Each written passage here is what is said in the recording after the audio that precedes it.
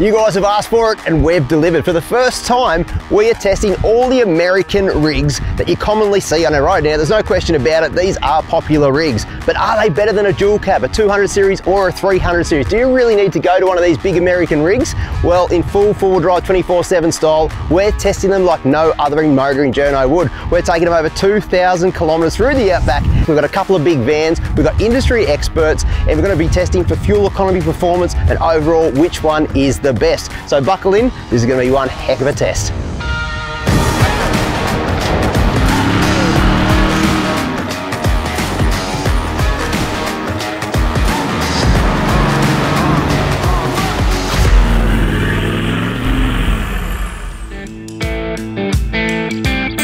Our mission for this adventure is to test these American Utes like they've never been tested before. Can they handle Aussie conditions, or are they just overpriced fuel guzzling machines? Here's what we do differently from every other new vehicle tester. We use real world experts from the industry who work on these four-wheel drives day in and day out, who know everything that opens, shuts, rattles and ticks on these four-wheel drives.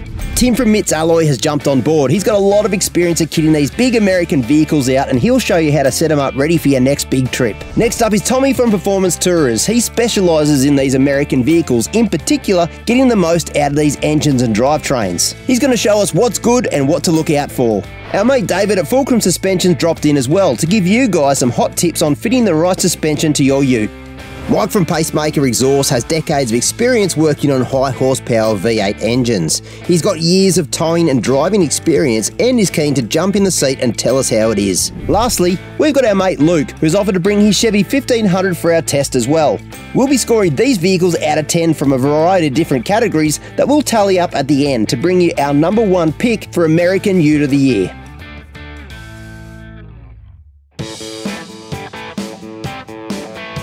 We've got two clear categories in this test. The first three vehicles you can see here are 1500s, light duty, very, very popular in the States. For this category, we've got the Ford F-150 Lariat, Chevy Silverado ZR2, and the Ram 1500 Laramie. And then of course you got the 2500s. These three vehicles are what's considered heavy duty, and they're even more specialised at towing. And in this range, we've got the 2500 Laramie, Chevy Silverado LTZ HD, and the Ford F-250.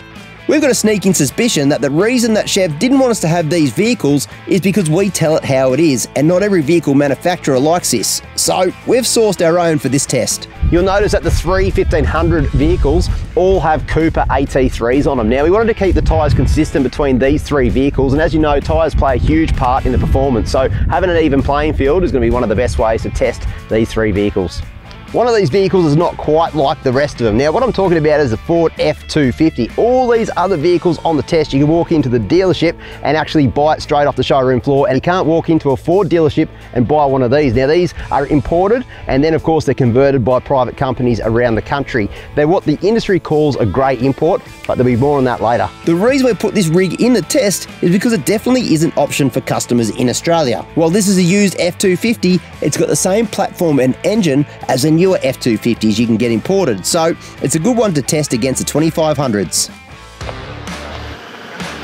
There's no doubt about it, American pickups are becoming more popular on Aussie roads. Why are people choosing these expensive big American pickups when they could choose the likes of, say, a Y62 Patrol, a Cruiser Ute, a 200 series, or of course a 300? The main reason is because these American trucks can tow a lot more load. You see, all the Land Cruisers and Patrols can tow a maximum of 3.5 tonne, yet these American rigs can tow a lot more. You see, they're better designed as tow vehicles. They're bigger, they're heavier, they sort of dictate the tow load more than the tow load dictating the vehicle, if that makes sense. They have big brakes, they also have tow functions. It's been inbuilt in these vehicles to tow, and that's exactly what they're for and why they're becoming so popular.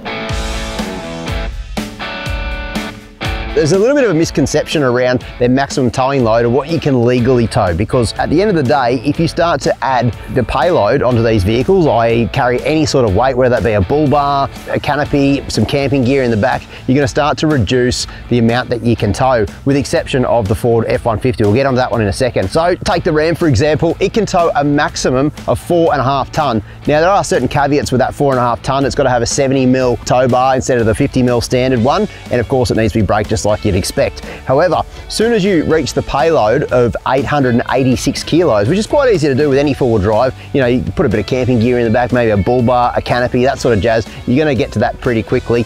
The maximum brake towing for this vehicle reduces down to 4.2 tons. Now, I'll take you over to the Chevy really quickly. On paper, can only tow a maximum of 4.2 tons, so it's I guess the lowest rated tow vehicle in this fleet of vehicles. Still a lot more than a Land Cruiser or a Y62 Patrol, but it can only tow 4.2 tonne. The payload of the Chev is 713 kilos. Like I said, it's very easy to reach that payload. So the actual towing capacity of this one reduces down to 3.5 tonne once you reach its payload. Now this one here is the best one on paper for towing, and in the real world as well.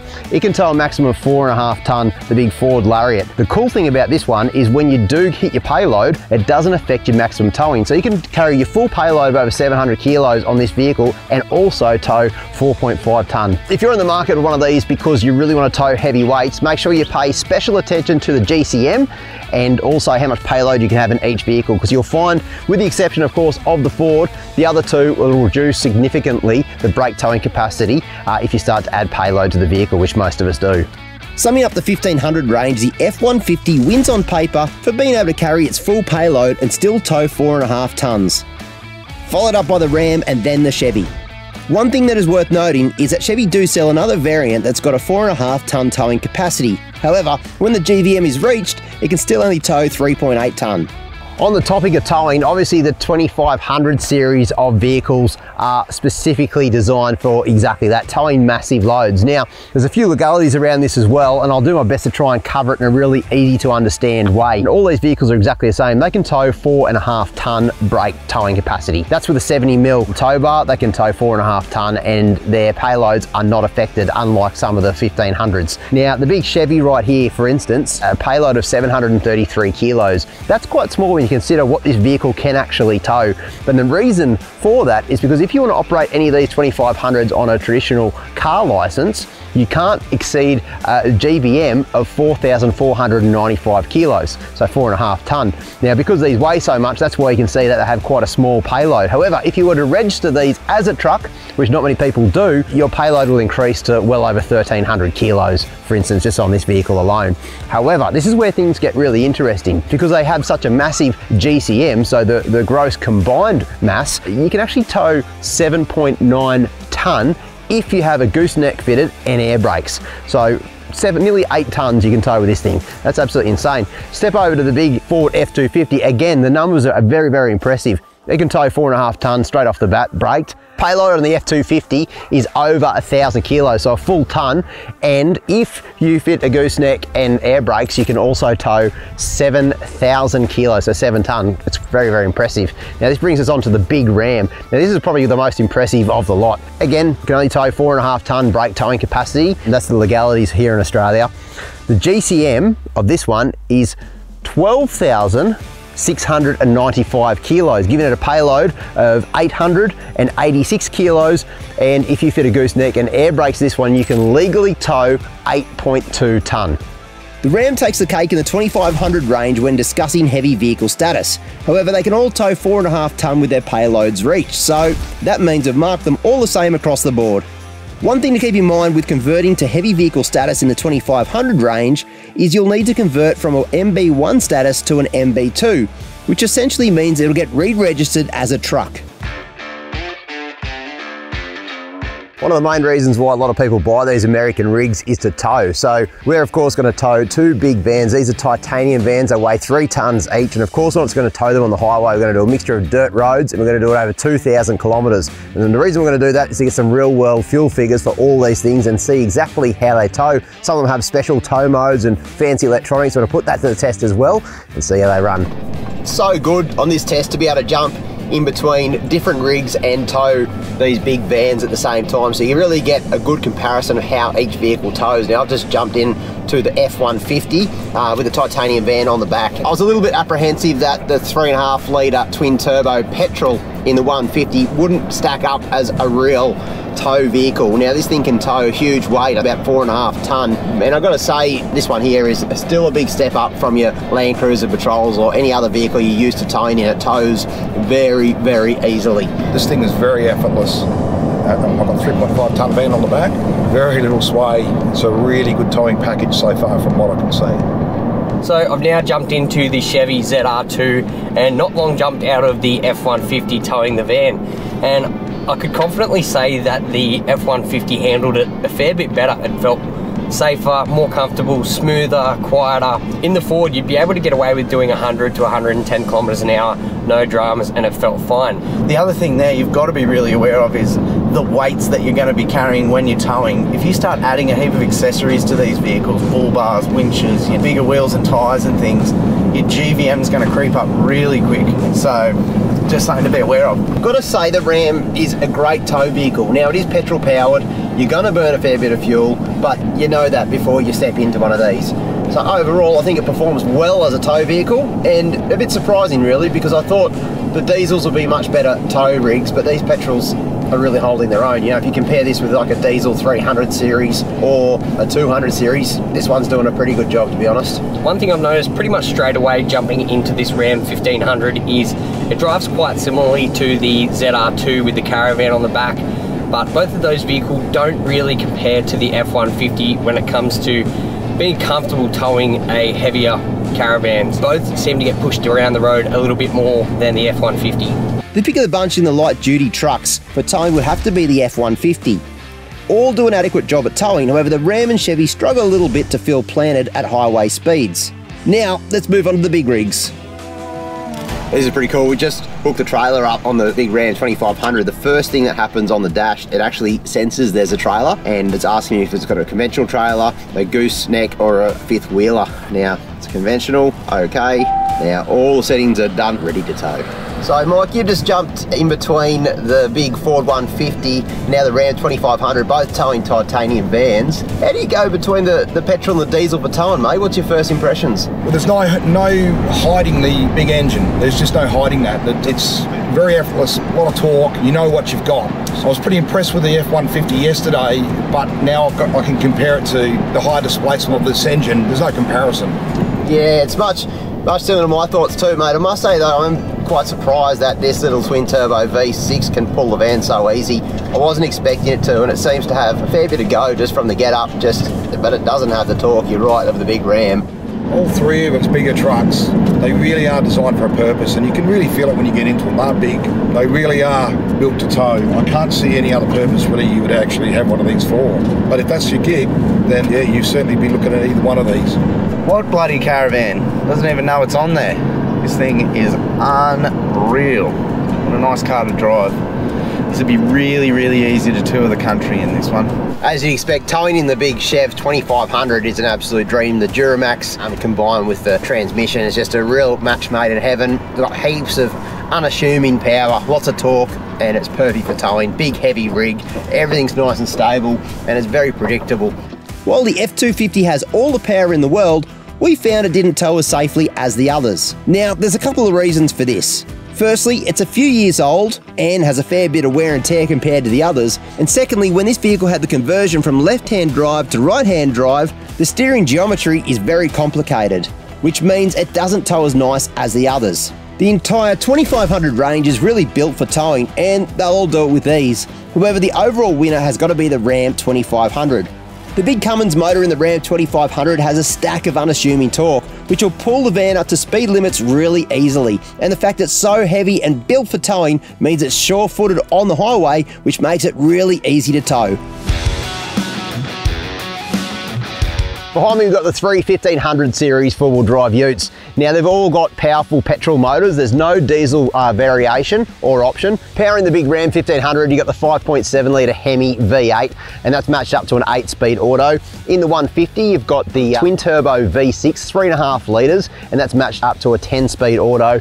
And then in the Chev, you've got the 6.2 litre V8, and it's also got a 10-speed auto. Now when you talk about the power, we said before they have a lot of power. Starting with the Ram, it's 291 191 kilowatts. The big Ford, even though it's only a V6 twin turbo, still makes 298 kilowatts. And then the most powerful of the bunch, which is 313 kilowatts in the big Chev. So as you can see, all the power outputs are very similar, but it is a different story when you get behind the wheel of these things. I think the power delivery is pretty much still there in this ZR2, even though it is a naturally aspirated compared to a turbocharged engine. The first thing you really notice is the torque is very noticeable with the load on the back. It's very usable, and they do very well in programming the automatic to match the rev range. It's a very revvy engine, and it just seems to be a lot of power available pretty much anywhere you put the foot down, but that's obviously helped by the 10-speed auto as well. I guess one of the things I really like about the F-150 is it's just easy to drive. I just got straight into it. I felt comfortable straight away. The engine has heaps of pull. The gears change really smooth. We're driving on a corrugated country road right now, and I am getting shaken around a little bit, but it's standard suspension. It feels really planted. It's a great car to drive. This particular car is a little bit unique. It has an e-torque engine management running through the Hemi V8. It basically works by having an electric motor driving the crank or assisting the crank in much the same way that you would get if you had a supercharger or a turbocharger. So the crank has got a bit more power delivered to it, not only just through the cylinders, but certainly from an electric motor that is actually driving the crank as well.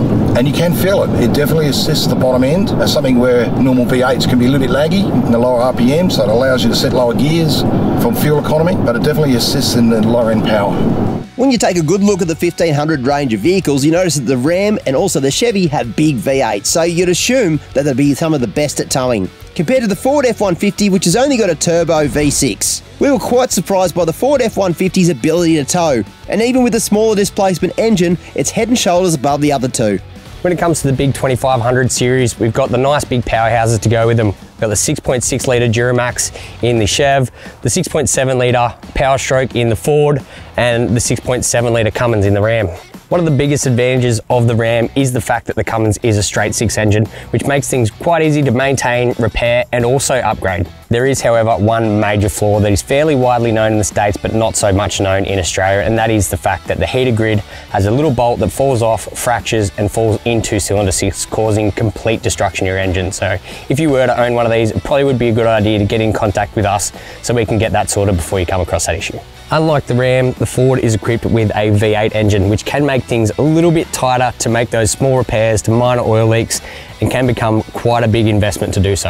The Ford Powerstroke platform has been well and truly tried and tested to be reliable and dependable for thousands of kilometers, but there are some cons that you probably want to take note of before you go investing your money into one of these. There are some minor upgrades that can be made, such as upgraded boost hoses like we've seen other Ford makes and models, but something you really want to be aware of if you were looking to buy this F250 is the fact that Ford are still using the CP4 fuel pump, which is well and truly known for major catastrophic failures. As there is with a lot of issues, there are solutions such as our disaster prevention kit that we can install prior to you making those bigger trips, or they can be converted to an earlier style CP3 fuel pump, which has proven to be far more reliable. With the 6.6 litre Duramax, they did suffer in the past similar fuel system issues as the F250, but what they had done is upgrade the fuel pumps so they no longer have those issues. Although there is room for improvement on all of these 2500 series, we haven't seen any major issues straight out of the box with the 6.6 like we have with the other makes and models. Another thing worth keeping in mind is these new American diesels are absolutely chock loaded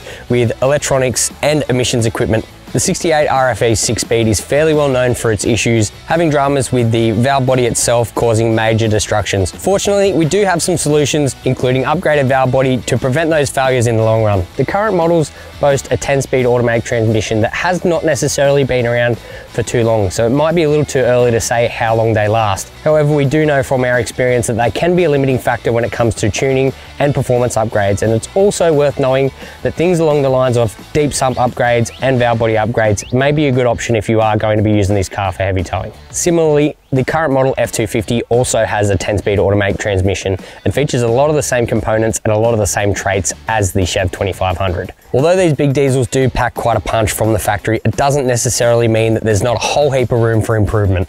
Like we mentioned earlier, things along the lines of fuel pump upgrades for the F250s, turbos, tuning, and all sorts of other upgrades for the Chev and the Ram as well. In the 2500 range of vehicles, one thing is for certain, all of these engines have a stack of power and torque, making them really suited for towing. The Ram 2500 has the big powerful Cummins, making it very suited to towing. However, the weak link in this drivetrain has got to be the transmission, which is well documented to let go very early in the life of the vehicle if pushed really hard. There are some transmission upgrades on the market to get these transmissions not only reliable, but make them even stronger than some of the other ones on the test. However, we feel that with the price of this vehicle, it's something you shouldn't really need to worry about. And for this reason, that's why we're awarding the Chevy 2500 as having the ultimate transmission and engine combination. Now you'll notice on this test we haven't really talked about how well these vehicles perform in low range. Now they've all got low range, so they've got transfer cases and all the rest of it. They're a fair dinkum four-wheel drive, but to be honest with you, I wouldn't take them off-road. And the main reason is, and I think you guys can guess it, these things aren't designed for it. Now have a look at the wheelbase. They've got the same clearance as like a Hilux or a D-Max or a Ranger, but the wheelbase, if you walk all the way up here, this is where the front tyre is. So the ramp over angle is absolutely shocking in standard form. I don't have a lot of experience with these vehicles. Let us know. There's probably a lot of Americans watching this going, heck, I wheel my Ram or my Chevy or my F-Truck on heaps of things. Let us know what you think. Am I wrong? Are these things actually half decent in low range? Because they're so expensive, and especially this one's not mine, I'm pretty reluctant to take it on the tough stuff. But let me know if you've got a different experience to me. But in my opinion, in standard form, they're not really a true off-road machine. They're fantastic at towing, fantastic at the open road and maybe occasional dirt roads, but that's probably where I draw the line. Let us know in the comments if you disagree. Very keen to hear from you. Now let's talk about bushproof ability. Keep in mind that's a made-up word that we've coined here at 4Wheel Drive 24/7 to really describe how reliable these things are in the Aussie bush. Where else would you want to discuss this than 1,000 k's from the closest city around an outback fire? It's really hard to test for reliability on a test like this. Even though we are doing a couple of thousand k's in the outback, a couple of thousand k's won't dictate how reliable something is. Maybe 100, 150,000 k's, you start to get a bit of an idea, but it's very hard to test that because we'll be out for a good year or two. So what I'm looking at when I look at a vehicle in terms of reliability is I start to go through it and see how these vehicles are put together and whether or not they're made for Aussie conditions, because we have some of the toughest roads in this country. Absolutely. And if there are any flaws with any of these vehicles or something's not engineered in the way it needs to be, it'll soon become quite a big issue. And I can't imagine these vehicles are cheap to fix. I imagine out here in the middle of Burke, you wouldn't be able to find too many spare parts for these things, or when you start going. Well, if you look at that, say with the Toyota range, if you want to use it as a yardstick, Toyota go out of their way and advertise this on TV. How many ads have you seen over the last 20 odd years? And the latest one with a million kilometre ticking over as he's driving up the hill. You know, so they actually they're proud of that. That's not by accident. We know why these vehicles are so capable. If you look at the history of the trucks, and in particular the F-150, I mean, that is the yardstick of these trucks. I mean, every truck here offers something that's different or unique to another one, but the yardstick still is the F-Series. Another thing that's probably important to note that you quickly touched on was the availability of parts. If you're going to be taking these things in the Aussie bush, it's so harsh on all of the components on the vehicle. Yeah. If you're on like the PDR, something like that, a common thing with suspension industry is we're constantly servicing and repairing cars, getting bushes, shocks, anything for these vehicles would be near impossible because the availability in the Australian market right now is not huge. The other one too is, remember, these trucks were designed for a price point within the US.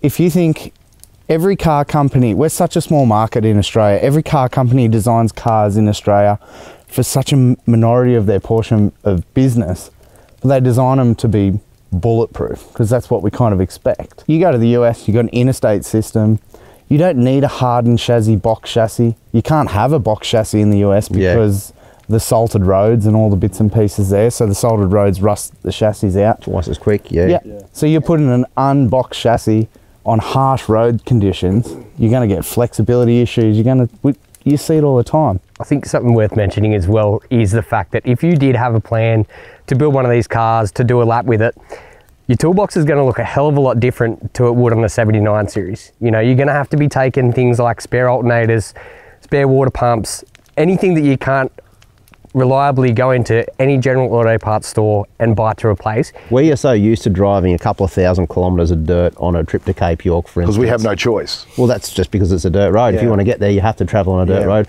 in the US, it seems to be the case where you can take tarmac roads just about anywhere.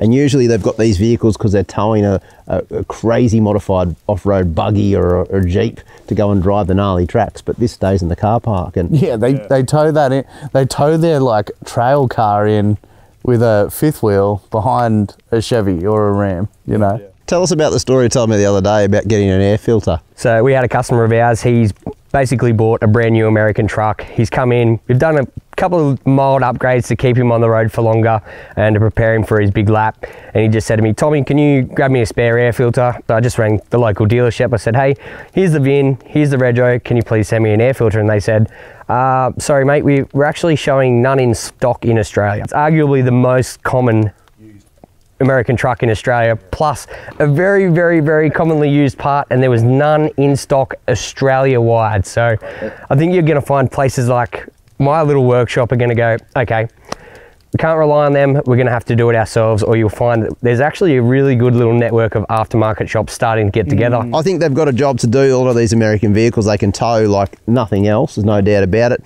Will they ever be taken serious as an off-road tourer? Well, probably not until we get the aftermarket support or the OEM support for these vehicles in Australia.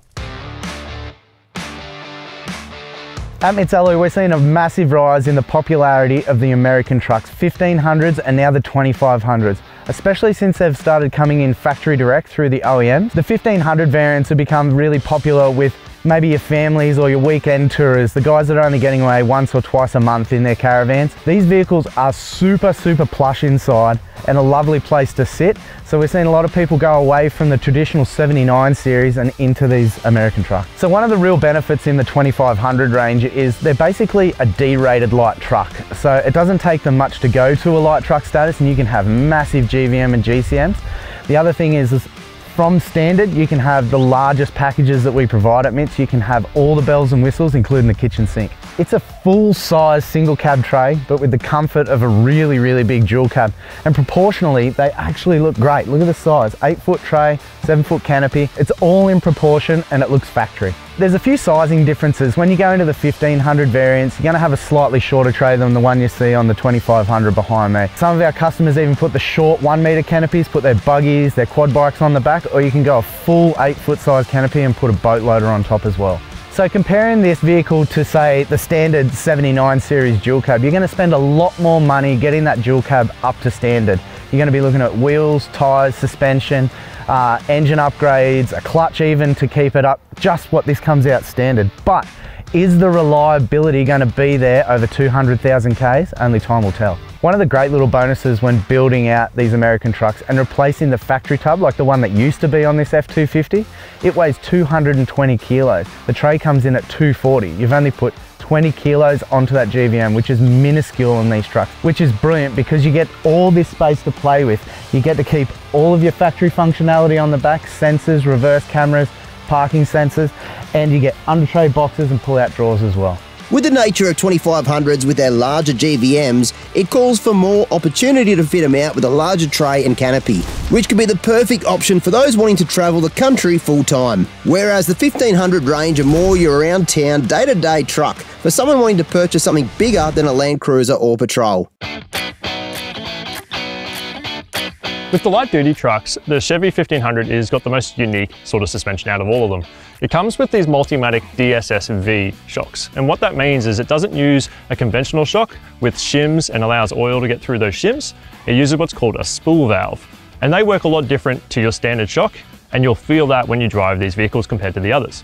However, one thing to keep in mind with this setup, because it is a specialist type shock, it's going to be quite costly if you damage something or internally something goes wrong, as you'll likely have to get a whole new shock from Chevy or get components from Chevy. With the Ford F-150, it's an important thing to note that if you are planning on changing the suspension setup, there is no camber pins in the front, which is very untypical for an IFS vehicle. That means when you do change that suspension, you can't align these very easily. To be able to get around that, you can get things such as camber bolt kits, or you can get upper control arms to be able to help correct the alignment once you do change that suspension. Another important thing to note is with the Ram 1500. Those rear trailing arm bushes in the Ram 1500 do wear out really quickly, likely due to the amount of torque going through them. And so we really recommend you upgrade those to poly bushes, so that way they're a lot stronger and last a lot longer. First thing you notice about the Chev once you take it on a really corrugated road like this one is the suspension is really stiff. The vehicle wanders all over the road, you got to slow right down because it's really not designed for these sort of harsh corrugated tracks. Now you'd need upgraded suspension obviously if you're considering this as a proper touring vehicle, but on the road of course it handles really well. That stiff suspension makes it grip and the track really nice. In this country, if you're serious about making this a tourer, you're going to go off-road even if it is mild off-road tracks, and the first thing I'd be considering doing is getting a little bit more clearance underneath these vehicles, bigger tyres, and that should help it a little bit as well. In the 1500 Chevy, I noticed that the suspension doesn't feel as boaty as the Ram 1500. This one feels a lot tighter, feels a little bit more stable around the corners, definitely a little bit stiffer over the bumps. So I'm cruising along about 90 k's on a fairly heavily corrugated road right now. The suspension feels really good. The car doesn't feel like it wants to turn around on me or getting light and skating, which is really remarkable. These vehicles aren't necessarily built for Australian roads like this. There's a few pros and cons to each vehicle across the 1500 range. If purchasing one of these rigs to be a full-time tourer, it'd certainly be high on the list of upgrades to update the suspension. We've scored the Ford and Chevy an 8 here, with the Ram a 7. One thing worth mentioning about the Chev 2500 is the suspension in the front end is actually torsion bar, which is something that we haven't really seen in the Australian market since the likes of the Rodeo in about 2007. It is a really big step backwards when it comes to the performance of your suspension, especially if you are the type of person that's going to be looking at doing a bigger lift down the track. Probably going to be perfectly fine up to around 2 inches, but if you wanted to go any more than 2 inches higher, you would have to actually do a torsion bar delete to upgrade the suspension in this car.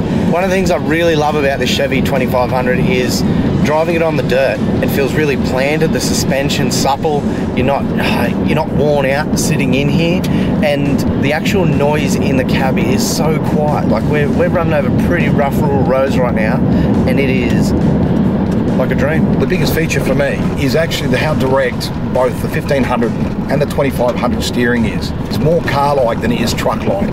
The suspension in the Ram feels pretty good, to be honest. It's coil spring front and rear, solid axle front, solid axle rear, so you're going to get the typical solid axle sort of steering, but it's actually pretty good from what I can tell so far. You don't have the harshness of what you get with leaf springs. This particular conversion, I don't know that they've done a great job with the steering, but it wasn't a factory direct Ford thing either, so it's always really important to see which company does your conversion. Do a fair bit of research into those and read the reviews and talk to people that have owned them. You notice it's not an IFS.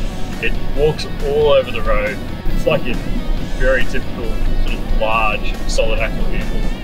One thing we learned on this test is that when the F250s get converted in Australia, there's multiple companies that do the conversion, and each conversion is done a little bit differently. In the vehicle we were testing, the steering geometry was very complicated and it didn't handle to the likes of the Chevy and Ram. Our pick is a Silverado for suspension in the 2500s. By now you would have seen that all of our 1500 range of vehicles have been equipped with the Cooper tyres. Now the reason why we opted for that and not the original OEM tyres, which you can see here and here, is because the Cooper tyre is a light truck construction and it's heavy duty. It's usually one of the first modifications you sort of do to a vehicle, especially if you've got a four-wheel drive. Now I'm here with Simon. Now I just want you to explain, mate, to everyone at home exactly why I would opt for something like a light truck construction instead of a passenger tyre. Now these tyres look very similar, just if you look at them straight away, but they're not the same tyre. They're not made the same. And why would you upgrade to something like this? Yeah, look, at the end of the day, look, most people think, you know, tyres are all about tread depth and that sort of stuff, you can see it, but actually 70% of a tyre is actually made up of the construction of it. So I got a little snap section of a tyre we've got here, so you can see the steel belts, but also there's this cord construction here. Now it's quite hard for people to see the difference there. So what I did was I brought this rope along for you to have a grab over there, and you've basically got two differences. So you've got a thinner cord and a thicker cord. So both of them being 2-ply, but if you think about it from a cord construction, they're running a thinner cord versus a Cooper which is running the thicker cord. Yeah, right. So straight away the strength is a lot different in the thicker cords. So even though they're both 2-ply, the strength of this one is far better. Okay, that makes sense. And the best way to do it to test it is, look, you know, big strong guy like you is get in there and give it a good slam, and let's see what you can do pushing it down. Have a go. Yeah, have a go. Yeah. Okay. Oh yeah. I'm gonna push that one down pretty easy. Yep. Oh yeah. Again. Yeah, righto. Yeah. Yeah, look, and you can see the difference, eh? Look, I mean, if you look at this tyre, so it's a highway tyre, 2 all-terrain tyres, but even on the original tyre, you may just get a sort of a passenger casing tyre. Now, if you've got a nice big truck like that, you're going to throw kids in, you're going to have caravans off the back, you're going to want a stronger tyre.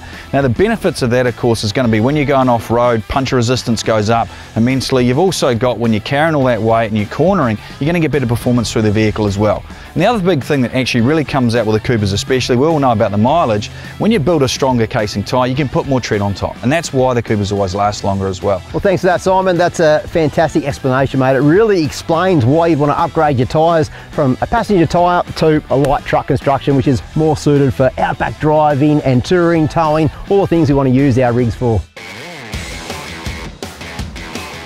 At Full Drive 24/7, we rarely make a big deal about the creature comforts of a vehicle because as far as we're usually concerned, they don't help you get further off-road, and that's usually how we judge a vehicle. But you've got to understand that these American rigs, they're not designed for rock crawling or hard four-wheel driving. In fact, I'd go as far to say, do not take them in low range, hard four-wheel driving. They're designed to tow, they're designed to maybe touring, and that's what we're trying to figure out in this test. Gone are the days we need to fit electric brakes to a vehicle and all your mods to start towing. These vehicles come equipped ready for it, but even more advanced than just your typical electric brakes. Yes, you've got electric brakes that are really easy, but get this one on the F-150, what you can actually do is actually add a trailer. So your vehicle can remember a trailer. So if you've got, maybe a big box trailer or a car trailer or a big caravan or something like that, you can actually add in all the parameters of your trailer. You've got automatic trailer sway control, you've got connection notifications, cameras usually on most of the vehicles that you can actually see what you're towing. It's quite amazing to see how well these vehicles not just tow a caravan or a big weight, but also how they're built to tow and the features they come standard with. Then you've got all this functionality, like this one for instance, on the F-150, you can put the gear stick down and make yourself a little table if you should need it. Again, they're trying to think of everything to make your driving experience a lot more comfortable. You obviously wouldn't do that when you're driving, but you might stop somewhere, you might be working out of your vehicle and do some paperwork or something. I'm not sure what this is really for, but it's cool to see ergonomics of these vehicles are just head and shoulders above just about everything else I've ever driven before, and it makes for a really good driving experience. The best way to describe the interior of the Ram is like stepping into your lounge room and your favourite sofa, because that's exactly the feeling. It's very spacious, very comfortable, and it's perfect for going on long distance touring trips. I'm on a dirt road right now. I'm comfortably sitting on 80 k's an hour, towing this van behind me, and it is quiet in here, it's very comfortable, and the amount of space you have in this interior is something you need to see to believe. The fit and finish on this Ram 1500 is really, really nice. I had the model before this one, and there was just some sketchy stuff. Like you could see where they double-sided taped some carpet in and bits and pieces like that, and it was just a little bit more flimsy, but this looks really, really thought out and nice. So yeah, well done, Ram. And this Chevy's probably got the nicest interior of the lot. It feels really well put together. It feels like it's really well built, and it's really laid out in a way that as soon as you get in the vehicle, you feel comfortable in it. And this one here is the off-road pack, so it does have lockers, front and rear. It does have a lot of your different assists and parking sensors and lane control and all this other jazz, which is easy to reach at the dash, so you can turn it on and off really, really easily. And again, we've talked about this before, but it has all the technology if you are towing. It's even got a maintenance schedule for your trailer, so once you input a trailer into it, it'll remind you that you need to check the tyre levels, you need to check to make sure you put your jockey wheel away, all that sort of jazz. It's got a whole program built for towing, so I think it's a fantastic vehicle. All of the vehicles sport some very plush interior and modern technology. However, the Chevy is our pick in the 1500 range. I've just jumped in the big Chevy 2500. Now, to be honest with you, I've been really excited about driving this one because on paper I thought it was going to be my favourite. But jumping in, I've got to say, I'm a little bit underwhelmed with the feel of the vehicle. I mean, it's nice, don't get me wrong, it's a very expensive rig, but for the price of this thing, I thought it'd be a little bit better appointed. I mean, it's got a very basic interior. It's nothing that us Toyota or Nissan drivers wouldn't be proud to own, but at the same time, for the money you're paying, and when you see some of the interiors, the other ones, it leaves a little bit to be desired. But at the end of the day, you're buying this vehicle because of its towability and that big Duramax combination that it's got in it. The whole Ram package in Australia, whether it be the 1500 or the 2500, they both feel very, very luxurious inside, just from comfort level. So yeah, I'm really liking this vehicle the more I drive it. The Ram 2500 definitely has the better dash. That being said, the F-Truck is a little bit older, but the Chevy is fairly new, and the Chevy's interior is much worse compared to the Ram. So interesting there's such a large gap with these big trucks. One thing I've been really blown away with all of these American Utes is the amount of features these things have. Now, keep in mind, I've got a 200 series, which is a flasher model VX as well, and it doesn't even have a quarter of the features and luxuries that these American vehicles have got. And I mean, there's so many buttons, there's so many features in all these vehicles. You need a university degree nearly just to learn how everything works. I am literally getting a butt massage right now. My back's getting massaged, the seat's just kneading out the hams, which is unreal, because I need the stress relief because the steering box in this thing is wild. The Ram 2500 was our pick in the heavy duty range. The Chevy felt a little underwhelming, and the F250 is a few years old now, so can't really be compared like for like. Now it's probably a good time to talk about warranties and servicing. Now, if you're going to be spending a lot of money on one of these vehicles, which they all are quite expensive, probably the first thing on your mind is how much are you covered for in terms of warranties and servicing. Now, in your line of work, you get to see a lot of these things. You guys have a workshop and you do focus on a lot of American vehicles. In your experience, what's it like for the servicing and warranty of these vehicles? I think ultimately busy people don't have enough time to plan ahead to get maintenance and servicing from a lot of the dealers when it comes to these American trucks. And similarly with the repairs of them as well, you know, it's like you have to think 6, 8, 10 weeks ahead if you want to make any repairs or have any maintenance done to your American truck if you go into the dealer. Yeah, righto. So I guess it's a big consideration if you are looking to buy an American vehicle, and there's a lot of good things about them, there's no doubt about it, but because they're quite new in this country, even though they're very popular right now, the support isn't quite there. So I think that's great words of advice to plan ahead, and if the vehicle does need servicing, don't think you're going to be able to book it in on a Friday and get it back Friday afternoon with a whole bunch of repairs done, because it simply won't be the case. You'll be needing to order in a lot of parts. So, you know, planning these things is probably a big consideration. I'd almost say as well too, if you're planning a lap, you probably want a maintenance plan as you're doing your trip. It's something you want to factor in before you hit the road. So keep that in mind if you're looking at purchasing one of these, that you'll need to get the right network of support around you. So finding the right specialised mechanic is going to be probably your best bet. Just filled up the big 2500. We're doing a bit of a fuel test as well. Now, it makes sense that we're going to be testing fuel economy because a lot of you guys want to know what these big American rigs do use when they're driving normally under normal touring conditions or when they're towing. So, the way we're going to do it is reset the odometer right now, and we basically fill them up at every servo, and we try and do 100, 200 Ks between each servo to try and get the right data, record it all down. We'll work out all the maths behind it, and we'll be able to get some fuel figures. So you don't only have to fill up with diesel, you got to fill up with this stuff. Save the environment. And yeah, going on a trip out west, this is the only servo we could find with AdBlue. So Timmy's actually run out and top him up. Hopefully this lasts him till we get to the next servo with a little bit more AdBlue. We've done about 2,000 kilometres now, so it's a pretty good time to really talk about fuel economy. We've got a good gauge what all the vehicles are doing, and there's going to be a couple of surprises and some things that are pretty obvious. You've got big, thirsty vehicles. Are they going to be really thirsty at the Bowser as well? Well, here's what we've found out so far. Let's start with the 1500. So of course we've got the Ram 1500, we've got the Chev 1500 and the Ford F-150. They're all petrol vehicles, 2 of them V8s and 1 a V6 twin turbo. Now, on highway driving with no load, those things have actually been really surprising just how economical they are. They're doing about between 12 and 15 litres to the 100, which is, I think, phenomenal for the size of the vehicle and being petrol motors as well. When you do put a load on the back of those things, the big Caravan, which weighs just roughly 3 tonne, fuel figures go through the roof, in the sense that all vehicles are doing between 25 and 30 litres to the 100. Now that's somewhat expected with a petrol vehicle when they tow. As soon as they get a big load, the fuel economy goes out the window. And that's exactly what we've seen here.